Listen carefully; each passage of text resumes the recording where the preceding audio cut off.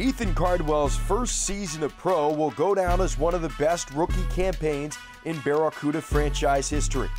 His 23 goals match the most by a Cuda freshman in a single season. Among league rookies, he's tied for third in goals and tied for 8th in points. Cardwell's prowess on the ice and his devotion to the San Jose community makes him the Barracuda's 23-24 winner of the team's Rookie of the Year award and the team's selection as the IOA American Specialty AHL Man of the Year recipient.